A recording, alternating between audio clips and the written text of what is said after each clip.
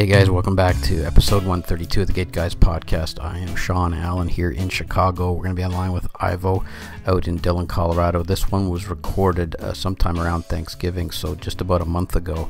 And we frankly just, I ran out of time to get these things edited and put up.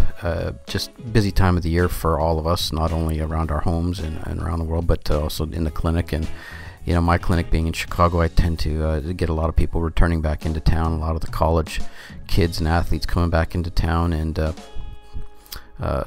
you know, it's a good problem to have, but plugging up the schedule and having to add another 7, 8, 9, 10 hours back into my practice hours sometime during a week when I don't have that. So making up plenty of excuses here, but the fact of the matter is that time is short right now at this time of the year, and I just got behind. But the good news is we've got this podcast, and I got 2 more in the hopper, and it is Christmas Eve here. I'm going to edit the other one tomorrow on Christmas Day, I hope, and then we're going to launch that one on Friday for you guys. So you're going to have 2 here in 1 week, and we'll still have 1 in the hopper for the new year. So on that note, apology given, hopefully accepted. And this is a neat podcast. We're going to be talking about some things that we haven't talked about before. There's been some new research on the timely application or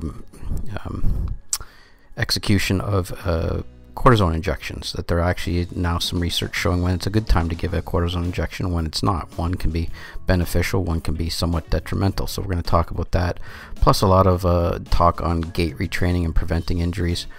You know, some of the theories of just going out there and going for a run and using your own gait style and form without making any adaptive corrections that might be preventative.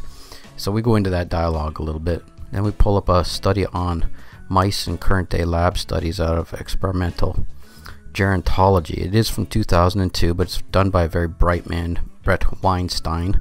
I say Weinstein in the podcast, and it's Weinstein.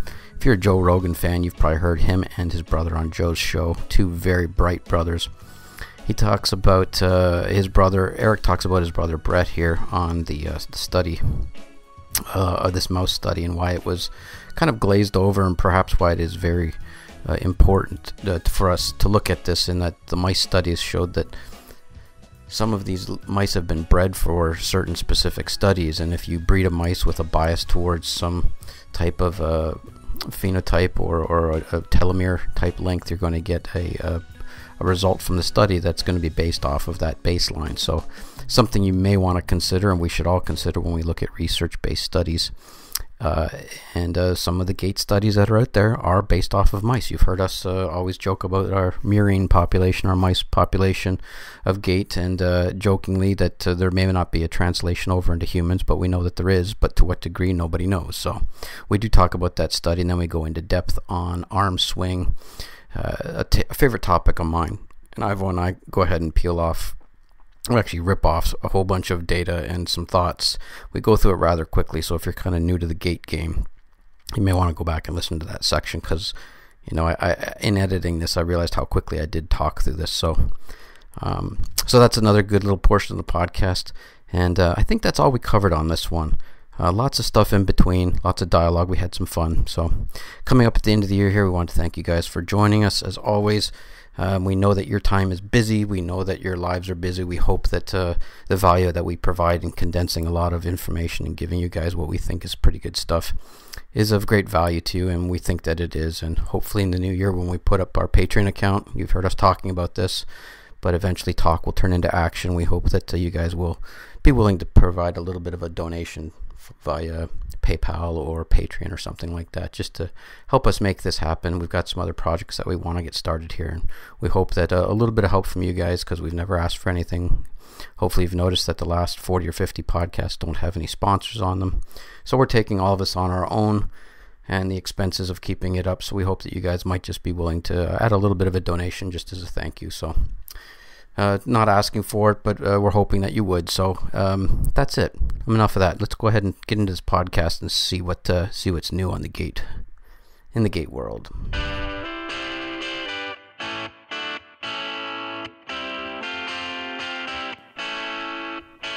We're back for another show, podcast 132. Sean Allen here in Chicago, and on the line is my buddy Ivo Werlot. And we've got out there in Dillon, Colorado, actually. You guys must be having snow soon, right? Or snow already? It is snowing as we speak. Oh, lucky you, ski season. It is good. It's always good, although we don't have much snow to speak of yet. Not below 10,000 feet, anyway. So do you see a whole brand new slew of different injuries come in as soon as ski season opens up? I mean, it would logically say yes, but do you have your same clientele come in that are now skiing, or do you have a whole bunch of people move into town and a whole bunch of new people you don't know having injuries? A little bit of both. We get the injuries change with the locals. So we're transitioning from mountain biking to skiing, although there's snow biking in the winter. So we've got that going on. And then we have a lot of people that only are here for the summer, and then those people leave, and we have a lot of people that are only here for the winter. Plus, we have, tourists. Summit County, where I live and practice, has a year-round population of about 28,000, and it swells to 4 to 6 times that in the wintertime. So. Oh, it gets that big. I didn't realize it swelled that much. Oh yeah, it's especially during like holiday weeks and stuff like that. It's nuts. Yeah, it's crazy, but that's okay because that's what we have. So we're getting ready. We're enjoying the last few weeks of the shoulder season here, and then starting Thanksgiving next week, it picks up and it's pretty much head down until Easter. So you're probably going to get a lot of patients coming in who are asking for or who have had corticosteroid injections, as I have in my practice as well.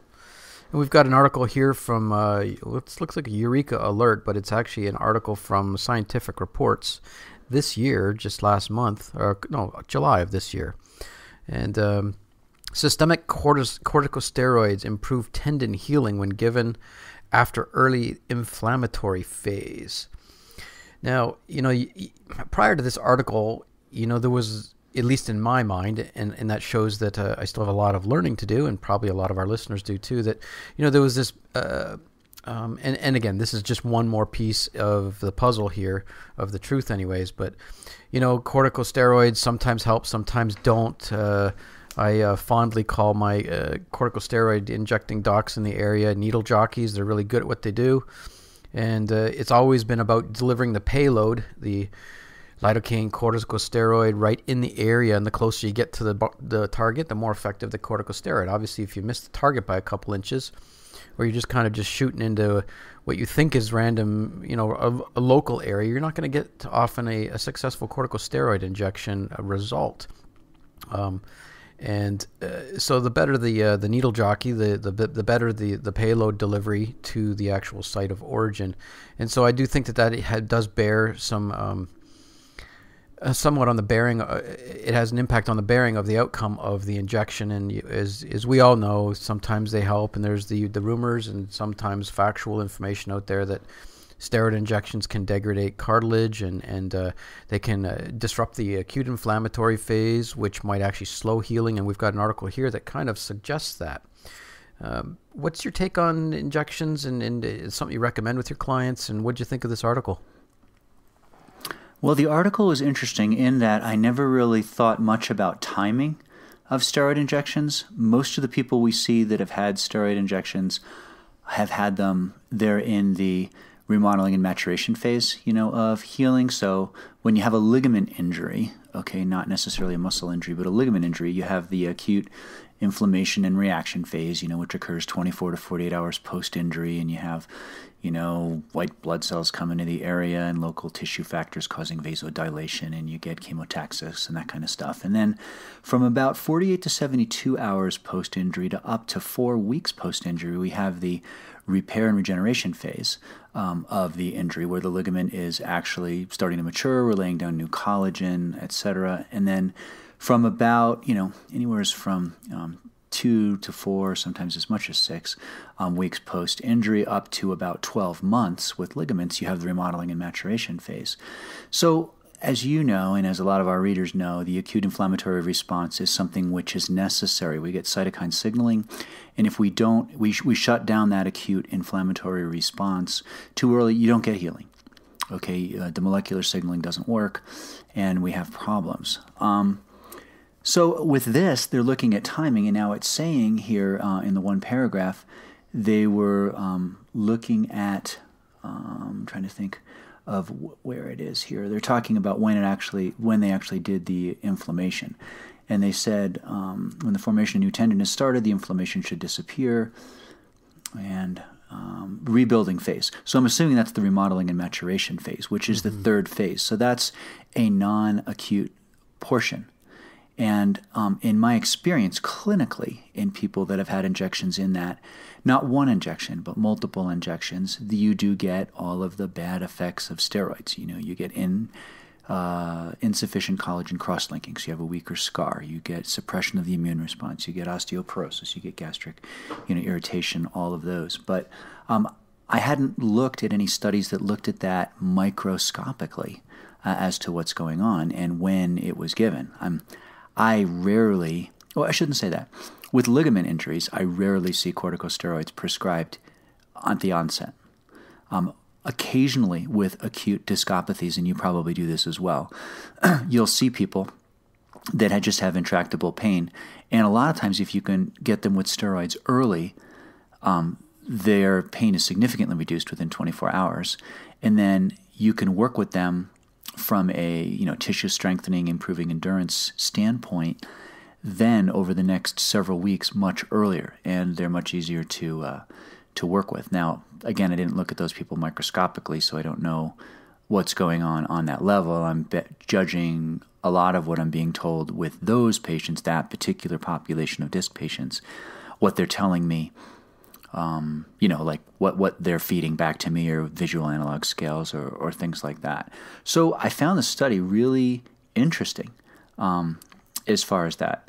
And what was really interesting is the paragraph that says when dexamethasone was given during the rebuilding phase, the tissue in the healed Achilles tendon was more than twice as strong as it was in untreated controls. And that's pretty amazing. So I think I need to rethink my thinking. Yeah, those are big numbers. When the researchers delayed the start of corticosteroid treatment until the rebuilding phase that you had said, they found the quality of the collagen fibers in the tendon was much higher, and as you said, 2 times, and that's huge. I'm trying to have a quick look here. Were these oral, or was this injectable? I don't think it said in the article. I don't think it said either, and maybe it's and I think that's a hole in the understanding here. But I think regardless, we've got to listen to this at least a little bit. It says here, as the tendon heals, the collagen fibers are initially laid down in a rather disorganized manner in large quantities. The tissues then mature, and as the fibers are organized into bundles that run parallel to each other in the same direction. So this maturation process is hindered by the inflammation. Very interesting. Yeah, I think I need to readjust my thoughts a little bit too here. I mean, things have value a lot. And I always say this in my office, patients will come in, should I do, hot saunas or, steams, showers, or the new cryotherapy booths? And I said, look, each person is different. Each condition is different. I can't say yes or no. There are things out there that you will find on the internet to support pretty much anything that any rabbit hole you want to go down. And there are plenty of things that will dismiss most of the things that you have. So you really kind of have to do your homework, and it gets kind of proves the same thing again, that each case is different. But the more you know, the more accurate, at least, your information to your client. But there is that unknown factor. So timing is everything. Yeah, go ahead. Yeah, real quick, I just pulled the paper up, and it is, just for people that are interested, a free full text on nature.com.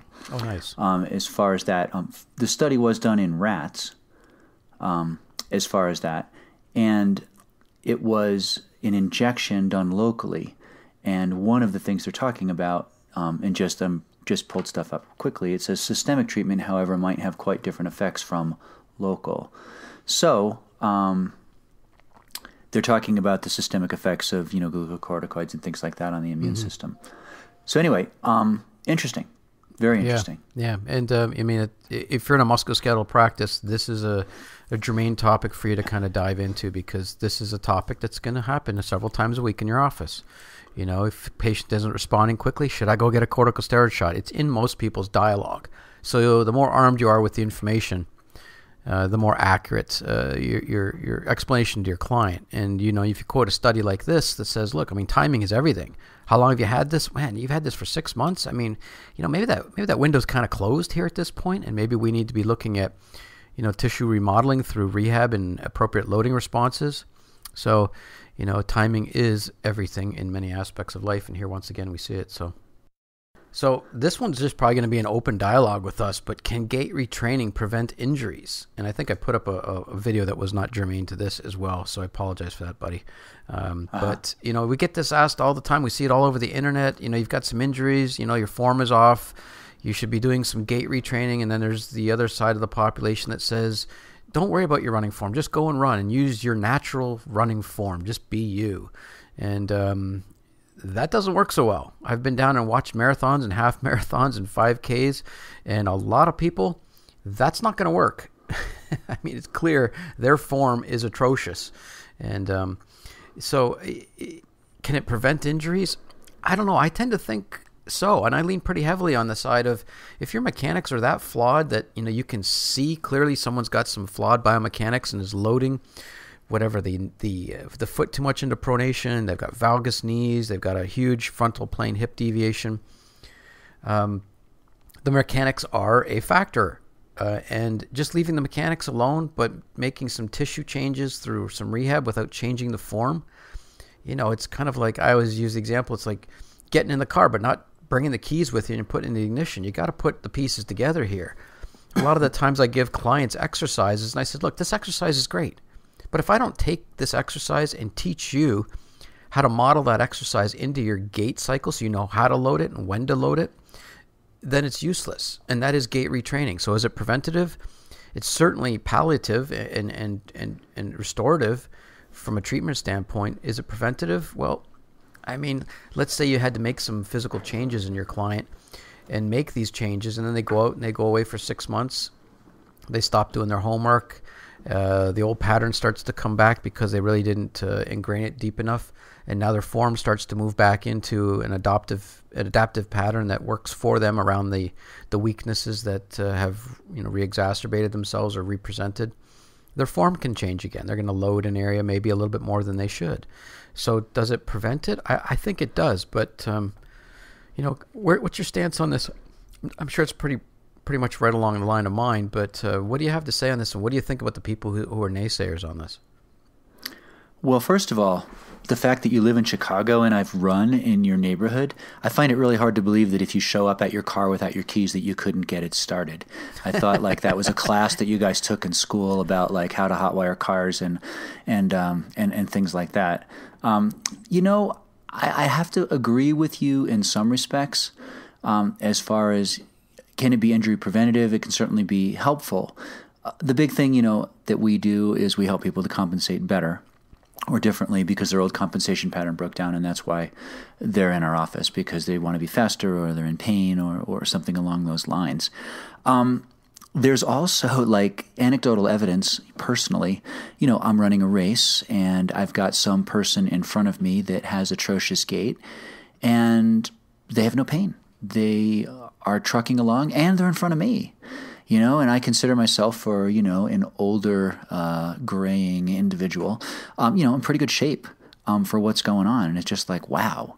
And I talk with a lot of these people because I'm like amazed. I'm like, hey, how you doing? How you feeling? How are your knees? Especially if it looks like they have a huge crossover and an enormous valgus angle with no glutes and no hip extension. And, oh, yeah, I am. I feel great. And it's just like, wow. If I had mechanics like that, I'd be in the hospital right now.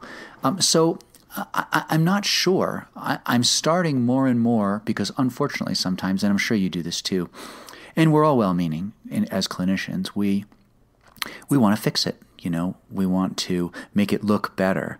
But sometimes, leave it alone. If it is the way it is, they're not having a complaint. Yeah, it looks bad, but they're having no kind of chief complaint.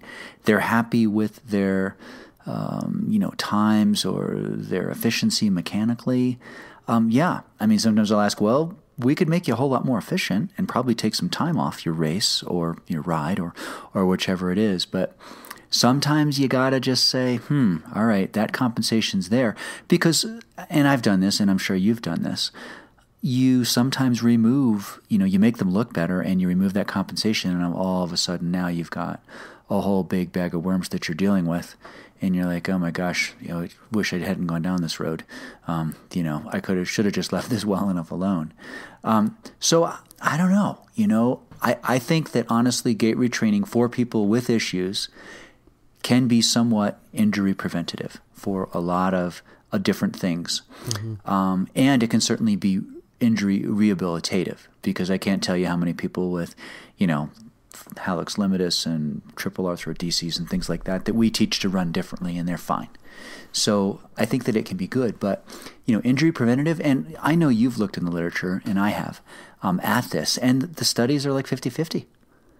Some of them are saying, oh yeah, this can certainly prevent this, or is correlated with less, incidence of X. And other ones are like, hey, it doesn't matter. You look at like Ben O'Nigg's work, and he always talks about, the foot finding the best path for that body, and what we think might be best for that individual may not. And that reminds me, we for everybody listening, it's November 17th. We did our third Wednesdays on online CE last night, and we were talking about pedigraph mapping. And Sean always talks about, asymmetries and stuff. And asymmetry is the rule. It's not the exception.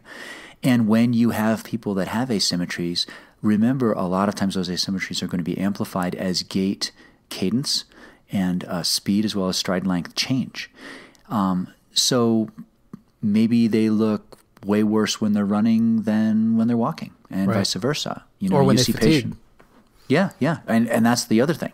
Endurance, and we talk about that all the time. If they hurt at 5 miles, have them run 4, and then they come in and run their last mile at your office. So you can watch them crumble.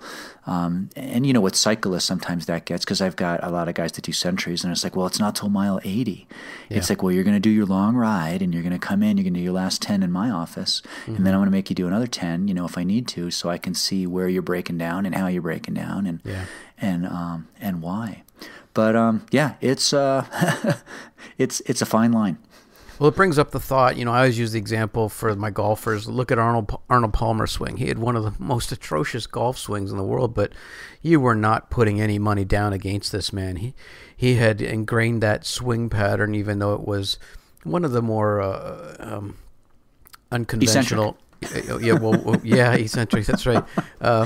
Unconventional swings, and arguably to some very ugly and biomechanically inefficient. But you don't bet against Arnie. And there's that saying, at least a loose saying in golf, that you don't bet against the guy with the gorgeous swing who hits a pretty good ball every once in a while. You don't. I'm sorry. You bet against him. You don't bet against the guy who's got a swing that is just uglier than all hell, but every shot is straight down the middle consistently every single time. I mean, they've grooved this compensation, which is what we're kind of talking about here. If you've grooved a deep compensation over, months, years, decades, and you make a change to that client, you're going to open up a whole new can of worms, because they've figured it out. We've figured out how to make it work. It doesn't mean it looks pretty. It doesn't mean that's efficient, but it's working. Could you make them more efficient? You could. I like to, and I know you do too, we take that stance often with our clients. Well, it's not a problem now, but in 5 more years, if we don't fix this, we could have a degenerative compartment on that knee. We could have, a tib posterior attenuation or insufficiency syndrome in the tib posterior tendon. We could have, displacement, or destruction of some of the medial structures on the ankle that might help resist excessive pronation or what have you. And so, it's one of those, well, how bad is it? And can you make enough adaptive and corrective change that you don't upset the apple cart and their compensation patterns, but you're driving them to something that's a little bit more sound? It's a bit of a double-edged sword there.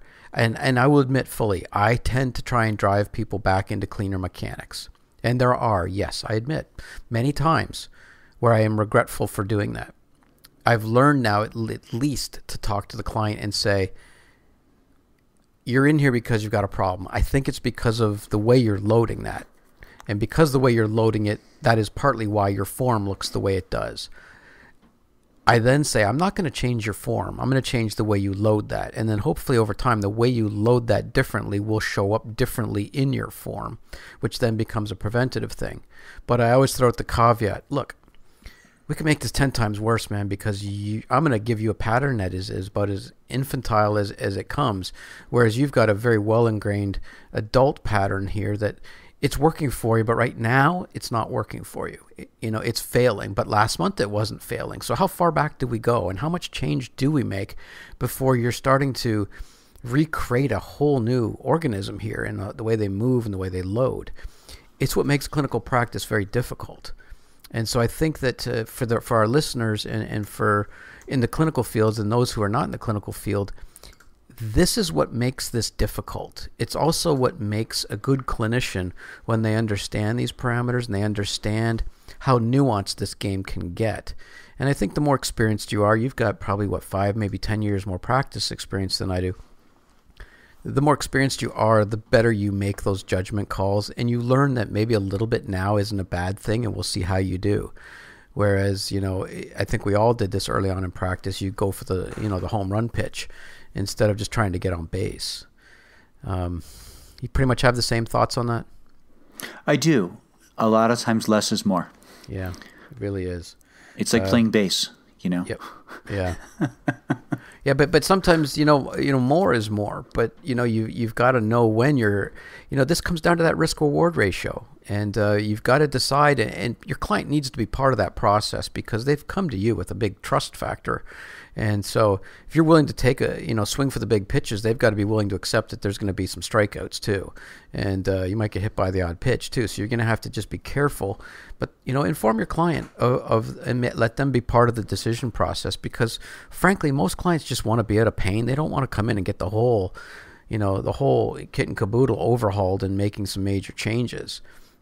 Use that in the off season when they don't have so many miles on the system, because for a lot of people, they just want to meet their goal, which might be a half marathon or a marathon or a 5K or just a weekend run with the local run group. And you make some major changes, and now they've got to ingrain a whole bunch of new form things with their running form. And if you make these changes and you got this homework for the medial ankle, and then we're going to do some running form changes, and you've got some homework, and I've got some running patterns and walking patterns I need to re-ingrain. It can become overwhelming for a client. And I've learned this, that often, as you said, less is more. So, but you do get those odd clients that are triathletes and world-class folks. I get them in my office. I know you do too. And these folks, they're looking for the best biomechanical presentation that they can get, because efficiency and power leaks are not acceptable to them. Or inefficiency and power leaks are not acceptable. So, it really does come down to the client as well. So that's what makes this game hard. There's just so many layers and levels to it. And that's why you got to ask your client, what are you looking for here? You're looking better. You're looking to run pain-free tomorrow, or you're looking more to run pain-free for the next 50 years. So it might change your perspective a little bit in your prescription. And the mindset of the professional athletes and paraprofessional athletes is way different. And you have to be really careful, because remember that whenever we induce pain in any kind of a motion pattern or movement pattern, you're going to get inhibition of the muscles which cross that joint, just like inflammation of that joint. So a lot of professional athletes are going to work through it. They're going to be like, well, I've got to do this, and I'm just going to hammer it out, and that's just the way it is. And sometimes that's not a good thing, as far as that. And it's like, all right, the risk-reward ratio, it's sort of like short-term gain, long-term loss. So it's being really careful and really emphasizing, like, look, this needs to be a pain-free range for you. Discomfort is different than pain, After you work out, after you've done your homework, after your training, it's normal to be uncomfortable a lot of times, particularly in muscle groups if you're working them. Having pain, during the activity or following, that becomes a problem. Yeah. And with those professional athletes, I see these people, Sean, and I know you do too. I had this gal come in to see me. She was running the Leadville 100, so it's a big, long, it's a 100-mile foot race through the mountains here. I forget how many feet. I want to say 20,000 feet of elevation gain. It's nuts. So people come out and do it, and I had a gal that had come out 2 weeks before, because a lot of times people will come out. Leadville, Colorado, incidentally, is the highest incorporated town in Colorado. It's over... or incorporated city, it is, I think. It's over 10,000, it's like 10,200 feet, and that's the base elevation there. And people will come out a few weeks before to train. And, I had a gal come in, and she had a raging Achilles tendonitis. And this was like 4 days before the race. She goes, well, I need to be able to run, and you can either help me or not, but I'm running the race. Yeah. And you're kind of like, all right, well, you could like really trash this thing. And we actually ended up modifying her existing orthotics extremely radically. She finished the race. She came in the day after and thanked me. She ran, in some discomfort, but a lot less pain, and she was super happy. And I emphasized that, look, you need to follow up and get this taken care of. I think she was from your area, somewhere, Chicagoland. But anyway, you just see these high-level people, and it's just that's their thing, and that's what they do, and that's their mindset. And they can be really easy people to work with, because you could tell them to go home, stand on their head, and wrap their feet in cabbage, and they'll do it, because it's like, all right, whatever it's going to take, it doesn't matter. And that's really good from the dedication standpoint. But sometimes, it can get a little out of hand. Well, it's really amazing that patients get better at all, and there's just so many variables: age and timing and season and volume of their activity, and their motivation levels and their training intensity and the training duration, and then you get down to the mechanical things and the compensations and the synergistic patterns, and then you throw in a whole bunch of different modalities, and it's sometimes it's just a miracle people get better, especially the ones, like you had said, who can't afford to stop training. Look, I've got a goal here. I need to make worlds. I need to make the Olympic team. Not training is not part of this protocol. If you say, I need to stop running, I need to stop skiing, I need to stop biking or swimming, I need to find another doctor. So either help me find a way, or I will find someone else who will. So as those dialogues got stronger and stronger into the years of practice, I realized that no is not a acceptable answer. It's how. How are we going to do this? We need to become a team and figure out how to modulate some things and modify some things so that we can get around this. But just telling people to stop who are highly motivated, it works for some clients. And there are some people that are happy for you to tell them, I don't want you doing anything. As you say, it's the beer and Doritos diet. I want you to sit on your keister for 3 weeks and just do this band exercise. Okay. Now, the likelihood that's going to work is pretty slim. You need to load this area, and we need to be doing more than that. But most clients, it's a little bit more complicated. And they don't want to, well, they probably do want beer and Doritos, but that's not part of the training program. So, right, especially if they're gluten-free, There you go. Hey, recently on Joe Rogan's podcast, yeah, I know. I listen to Joe Rogan a lot. You do, more than anybody that I know. Well, I never miss a show. He is pretty much why we started podcasting. In fact, we started podcasting before Joe did, I think. And then he started in, and we got back into it. I think we did, 7 manual medicine advisor podcasts before we kind of drifted off away from that. And then I reached out to you one day and said, I think this podcasting thing, this was, 6 years ago, this podcasting thing is going to take off. We need to be on this thing. And massive numbers since then. It was a right decision. But on Joe's podcast, he had on, I think it was Brett Weinstein or Eric Weinstein. And his brother is a researcher. It's either Brett or, I can tell you right now. Brett was the guy that was on. His brother is Eric Weinstein, who is a researcher. It was Joe Rogan podcast 1022. And he mentioned an article that his brother Brett had, a journal article in Experimental Gerontology, 2002. And I'd never heard of it, but his brother was saying, this guy was having some problems with all these universities and having free speech and whatnot. And his brother was standing up for some things. And anyways, his brother left the job, sued the school. It was successful, allegedly. And his brother brother Brett was saying that his brother Eric, the researcher, was brilliant. And he said, look, there's studies most people don't even know about that are landmark. And this was one of them. It was the reserve capacity hypothesis, evolutionary origins and modern implications of the trade-off between tumor suppression and tissue repair. All right, why are you guys reading us an article from Experimental Gerontology from 2002? I just thought this was really interesting, and I thought I would throw it out there. Those who watched or listened to Joe's podcast probably heard it, maybe dismissed it, but I have 2 brothers who are deep into research, one at Harvard and one in the private industry. And in genetic engineering, human engineering, biotech, drugs, and everything. And this was an article on antagonistic pleiotropy, which is the evolutionary process of senescence. And this article, at the very end, they observed that these mice had been bred. And so think about it. Most of these drug studies that are out there, and I'm going to need some help interpreting this study because it was rather dense, and I'm it wasn't up my alley because, again, another darn rodent study. But a lot of drug companies use these rats for testing the efficiency and the half-life and whatnot of these drugs. And if you think about it, they breed these mice, these rodents. So what if they bred them to become super engineered, if you will, to either be very sensitive to a drug or to be very resistant to a drug? The results of that study are going to be skewed then. Now, what did this study say? Excuse me. Did you got to this, obviously. What was the...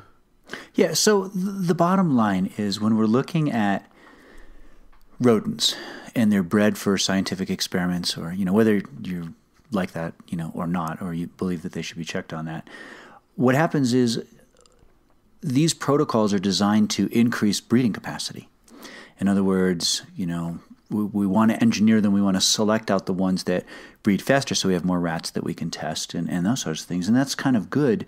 But what they're suggesting in the article here is that when you increase reproductive output, you select against reproductive senescence. In other words, decline of reproductive abilities, and which may be how people or rats are supposed to be. And what you're doing is just kind of like you're talking about genetically engineering by selection, not like by genetic manipulation in their genome, to select against this. And what they found in these rats is their telomeres, which are markers of aging. Telomeres are these things, on your ends of your DNA, the ends of your chromosomes, that each time you reproduce, or each time that cell, each time the cell reproduces, a little piece of that telomere comes off. It's called like the alpha 4 section or something like that. And what happens over time is, you take off a base pair here, a base pair there. They start to become shortened and a little ragged, kind of like the ends of your shoelaces if you lose those caps. So what they found in these particular mice is that their telomeres were longer than they should be as far as that. And they're suggesting that you're selecting against what might have been normal senescence.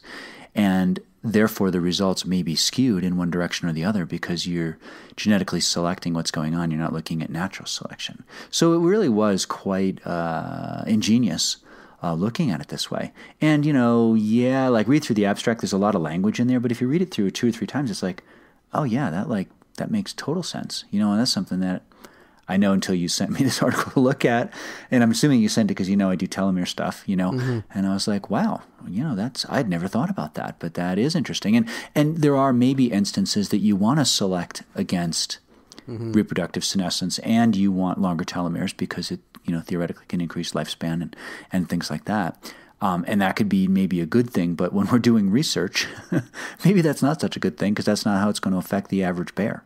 Right. Or mouse in this case. Yeah. And so if that one thing, the increased length of the telomere, what does that mean for the expression of other things on that, for this mouse? Does that make them less likely to express cancer tumors? Does that make them more likely to suppress or express cancer tumors? Our first study today on corticosteroids was on a mouse study. So they've obviously been part of this, genetic engineering to create these lab mice. And I'm sure they're trying to make it consistent, but that's not the way the world works. We don't have consistent genes and expression of these things out in the real world. So, you've got to be real careful with these studies. And a lot of them, unfortunately, they use them on animals at the beginning, whatever drug that is, whether it's ibuprofen, whether that's Tylenol, whether that's blood pressure medication, whether that's cholesterol statins and everything else. So diabetic type medications and whatnot. So you need to think about that when you're reading these studies, that even if it looks like a good study, there's some biases in there, and it's hard not to have them as such because it's not a perfect experiment, unless we have 2 cloned human beings and we're doing side-by-side studies. But I just thought it was interesting, and like you said, I'd never thought about this. sent it over to both of my brothers, and I kind of got the I don't know if it was a jaundiced eye or a elevated eyebrow response via email. They were kind of muted, but both my brothers are very very guarded in what they read. I'm sure they've been, tainted and biased and whatnot from the volumes of stuff that they read. But yeah, no, I did get the that's interesting from them. Never thought about it from that perspective, and I think that's the only reason why I put this in here is, we try to be as honest and pure with this process and try to reduce the biases, and this is certainly another way to at least look at it. So, it's interesting that you put this in here, and this is getting off gait a little bit. That's okay. But I'm going to mention it anyway. I was listening to Chris Kresser the other day. I listen to him quite a bit. He does a lot of neat nutrition stuff. Well, I was listening to a methylation podcast that he was talking about, and he was actually interviewing Amy Yasko. And I don't know if you know Amy Yasko, but she is to methylation like, Jacqueline Perry is to gait. I mean, she is Mrs. Methylation if she's married, or Ms. Methylation. Anyway, they were talking about treatment for common methylation defects, MTHFR defects, and SNPs and stuff like that. And they were talking about how a lot of people, and hopefully I'm not misquoting them, but they're, because it's like the latest thing now. Oh, you have the MTHFR, you need all these methyl donors, are being overtreated. And when you're giving these people all these methyl donors and methylation promoters, what actually happens is it shuts down certain promoter regions of the gene, and it actually is creating pathology. Which is kind of like, what's happening here. Through breeding, we are, performing natural selection, and who knows genetically, like, what's going on with those particular rats. So anyway, interesting stuff. Methylation, of course, has a lot to do with repair of your DNA, and that's, in this particular article, they're talking about tumor suppression and tumor repair. And they talked a lot about those promoter regions and stuff in the podcast. It's pretty cool. If you just go on to iTunes and you search Chris Kresser, and you can look, I was looking specifically for a podcast on methylation, and I ran across this one. I listen to a lot of Chris Masterjohn, who I think I've shared with you before. He's a really geeky PhD chemist guy. And I listened to his methylation one, which was really great, but it took me a really, really long time to get through it because it's very dense. Chris is a little bit more cut to the chase, He is. And I guess we're initiating another drink if you're drinking with certain words that we repeat often. Joe Rogan Experience Podcast, number 1037, Chris Kresser. 3 hours of absolutely gorgeous information on health. He did it just, a week ago. And it was, again, this is the second time on Joe's podcast. Talk about hitting home runs. I mean, if you're looking at gut health and gut biome and all of these diseases from hypercholesterolemia to blood pressure problems to diabetes, this podcast knocked it out of the park. And so it's another 3-hour podcast, number 1037, Chris Kresser with Joe Rogan. Can't recommend it more. So there's another one for you. There's another one for you. It was just perfect. It was great job. So anyways, arm swing. You want to talk about arm swing?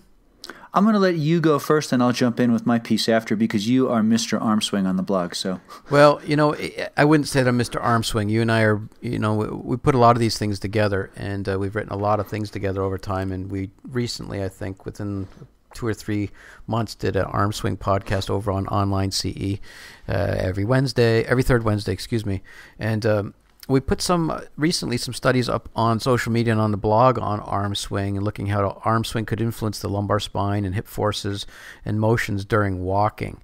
And yet again, I mean, they were looking at the range of motion of the thorax with respect to the pelvis, and of the pelvis with respect to the ground in the transverse plane, were significantly associated with arm position and swing amplitude during gait.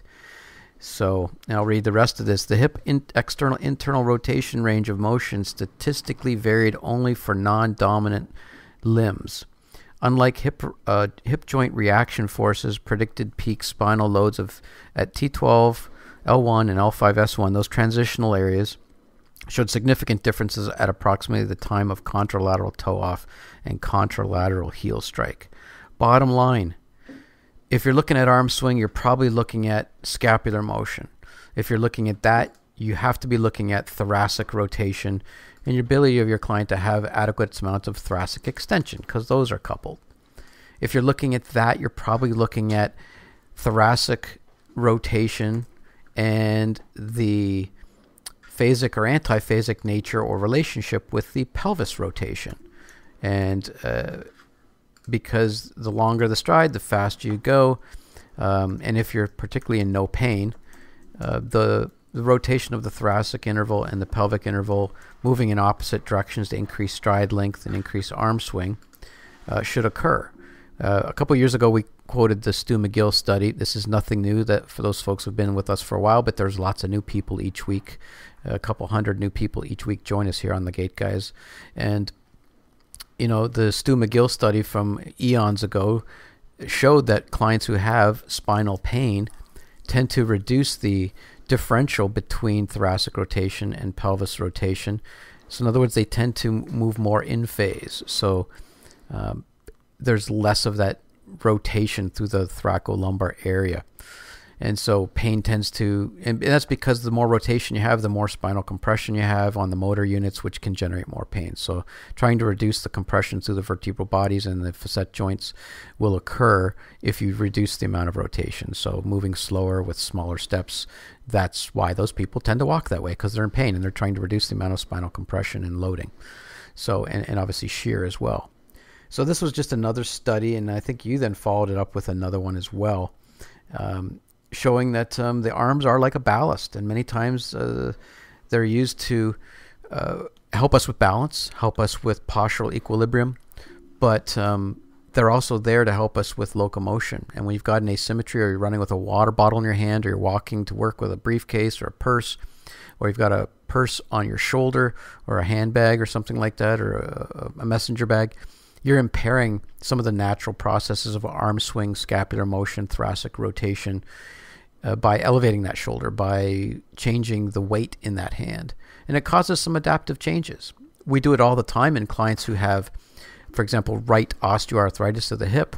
You know, the last thing you want is more glute medius contraction across that right hip, because glute medius contraction is perpendicular to the joint line. And so the more you compress and contract that glute medius, the more compression across a painful degenerative hip. This is why you get a Trendelenburg gait. They're trying to unload it. And so what you can do is modify the weight-bearing load either on one hand to help them make that glute medius work, but if you're trying to get them to shut it down, you put a weight in their hand. Since we're talking about a right hip, you have them put their purse or a bag, or if they're doing some gait retraining in your office, have them put the weight in the right hand. So now they can actually just use the weight as a counter force, teeter-totter type effect that pulls them up and over the hip instead of compressing them up over the hip. So arm swing matters. That's kind of the gist of this whole thing. And understanding what arm swing means in your client is huge. It's also why you shouldn't be coaching arm swing unless you really know what's going on, because there's plenty of studies, and this was just another one that suggests strongly that arm swing is a secondary motion. It occurs as a result of what's happening elsewhere in the body. It's adaptive. When you've got frontal plane sway, you get arm abduction on the opposite arm a lot of the times to try and balance out the body, because they're shifting too far in one direction. It's a counterweight or a ballast, as I said. So arm swing a lot of the times is adaptive, and if you're coaching a change in your client's arm swing without figuring out why that arm swing is aberrant, you're probably coaching out an adaptive response and coaching in a new one. So as we like to say, you're adding a compensation to a biomechanical limitation, and that's the last thing that you want. The floor is yours. You know, I think you pretty much summed it up. My article was talking a little bit more about the anatomy of the lat and its connection with the contralateral lower extremity, and how that whole, as it's called in some circles, you know, the posterior oblique sling. Yeah. So basically the lat, the glute, and the contralateral glute max, sorry about that, Yeah. are all connected here. And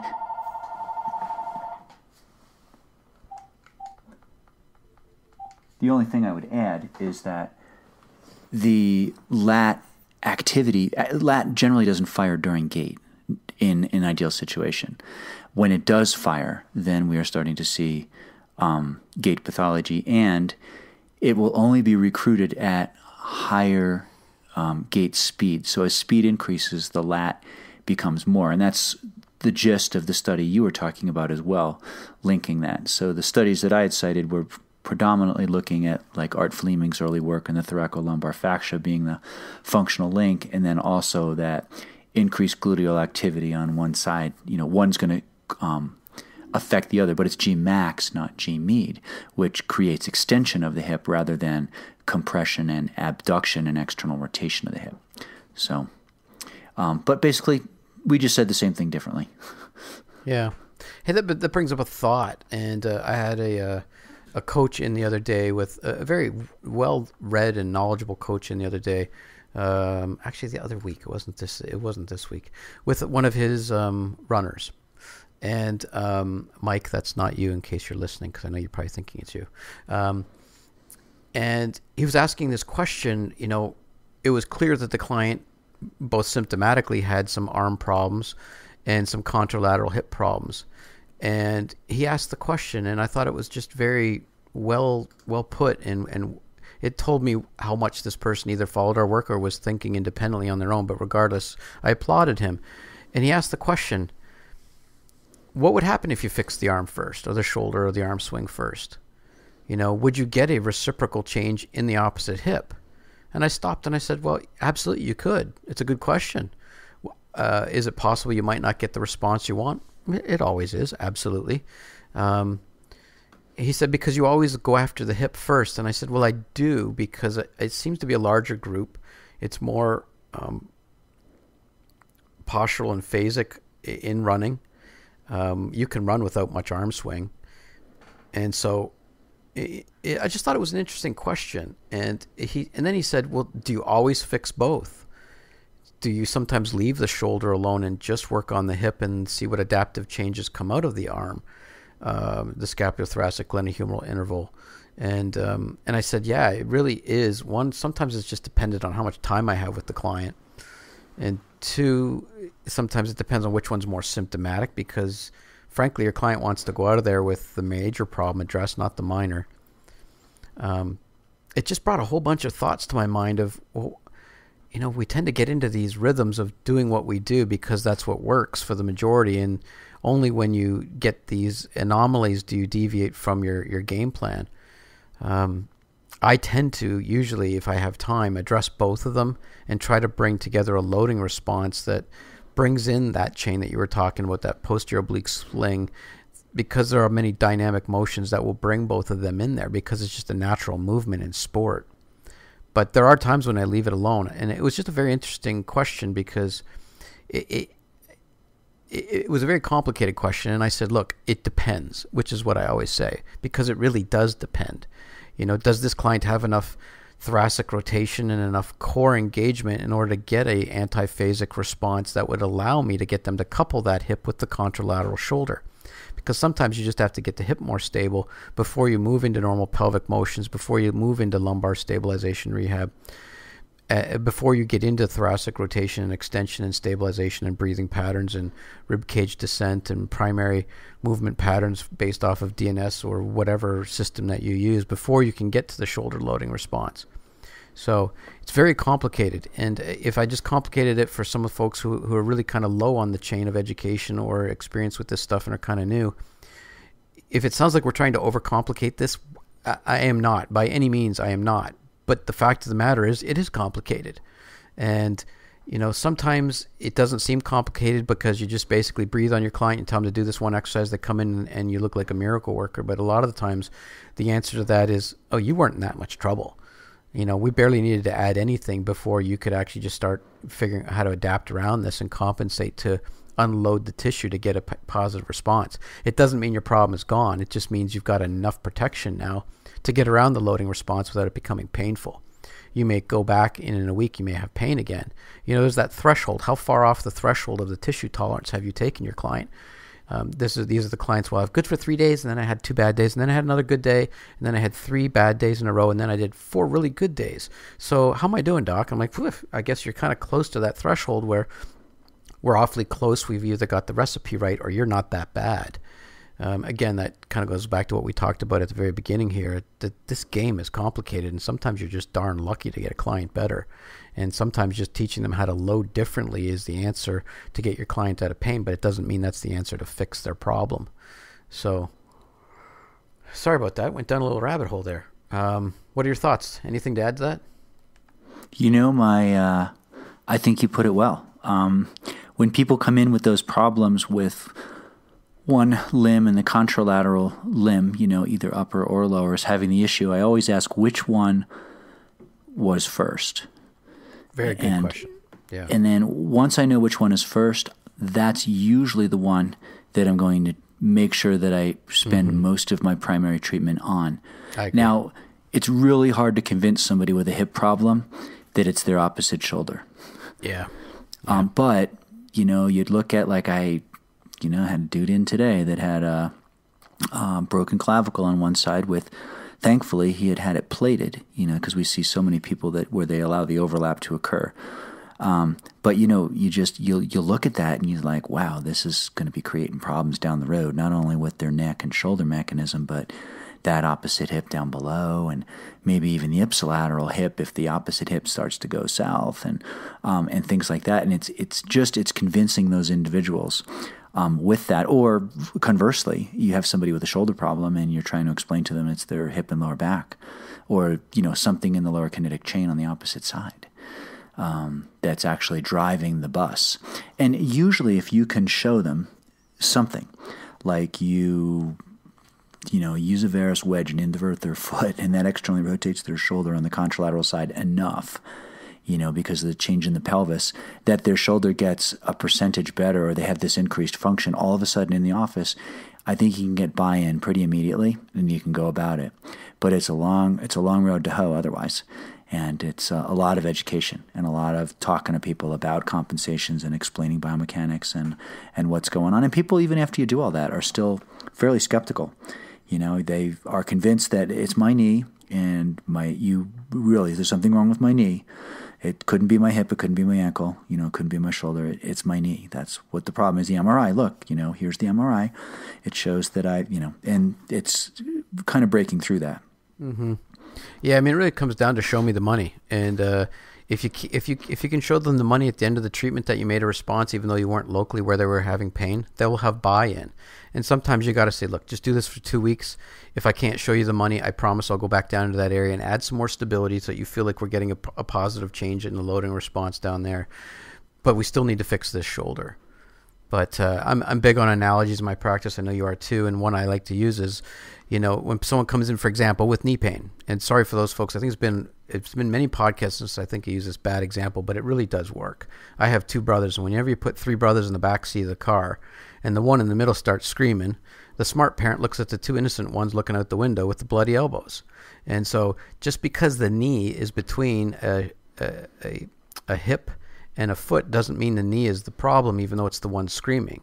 You've got a single planar hinging knee joint with basically one with a little bit of rotation, of cardinal planes of motion, but you've got a multi-axial hip above and a multi-axial foot below.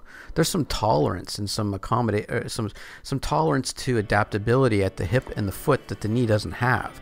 The knee is just looking for sagittal motion most of the time and trying to say, you're moving forward, I want to bend forward and hinge forward. But when you've got a hip that maybe is carrying you off into the frontal plane, and then the foot is having to rotate into internal rotation or pronate more to try and make up for that adaptive negative response, the knee gets carried inwards and too much rotation and it starts to bark. Does that mean you change the knee? It's just getting caught in between those 2 bloody elbows of the guys sitting in the car. So you really kind of have to understand that explaining stuff to your clients, that they understand how they got to that place, and that sometimes, like you said, the area that's screaming the loudest isn't necessarily where the problem is. You're just going to have to believe me that we're going to have to fix your shoulder before we can get to this hip, even though your hip is what's causing your dysfunction. So, but it really does come down to show me the money. Whatever stupid examples you use, the bottom line is your patient's going to disappear if you don't get them some results. So you better be pretty certain of your obtuse patterns and choices of where you're going to initiate care. But if you're good at it and you're right, and you get a response, that client thinks you walk on water, and they'll call you wizard and, buy you a hat and ask you to grow a long beard. So, yes. Yeah. Being bald, none of my patients ever offer to buy me a hat or grow a long beard. But that's all right. Yeah. And I always say, look, I might not be a wizard, but I might be a magician. So there you go. Yeah, a young client came in, and I said, man, I don't know. He goes to the University of Notre Dame, and emailing me about a shoulder problem. I said, dude, I need to see it. I don't have a crystal ball. And he goes, I thought you were a wizard. He said, I'm not a wizard. And he goes, well, maybe you're a magician. I thought, okay, I'll take magician. I'll take magician. Yeah. All right, man, you got to go get your kids. So there you have it, folks. Podcast 132 in the hopper, done. And I guess you guys will be hearing this one after Thanksgiving, but since it's before, and we're going to send that over the ether, all the good wishes and vibes to those folks who do celebrate Thanksgiving here in the Western Hemisphere, at least the United States. Happy Thanksgiving to all of you good folk out there, and get out there and run off some of those calories. So I guess that's it. You have anything else to say? I have nothing else to add. Ivo is speechless. That doesn't happen very often. I'm Sean Allen in Chicago. Thanks for being here. I have a whirl up Dill in Colorado. Thanks for listening. We'll catch you next time.